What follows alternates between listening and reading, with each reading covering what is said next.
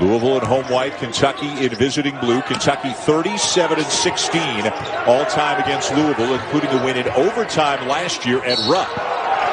And backing down his man.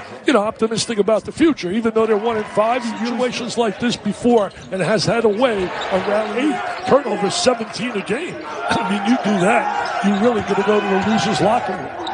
If you haven't seen Louisville, keep an eye on number 1, Carly Jones, as Johnson buries the players rated first-round draft choices. You got a transfer who's 7 foot, who everybody raved about coming to school. You got a chance to win. 12.5%. 12.5%. Pretty good in our 6th grade. Pretty good. Not bad. A little ball screen up on top. For a tough shot. And it goes.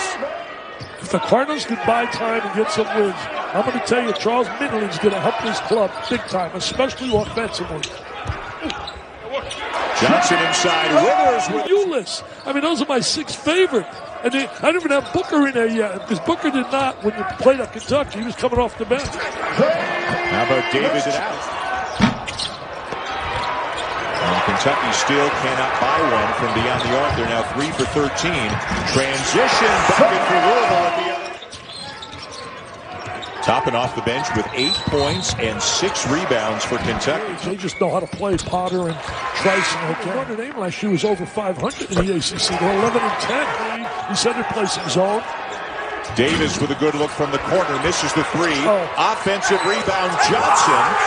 Back up and in and a foul. Down there at Duke was unbelievable. I think it was his first start, wasn't it, not Dave? I think it was. Seconds to go. Ware. He wants to give it to a shooter. They get a decent look, but it won't go down for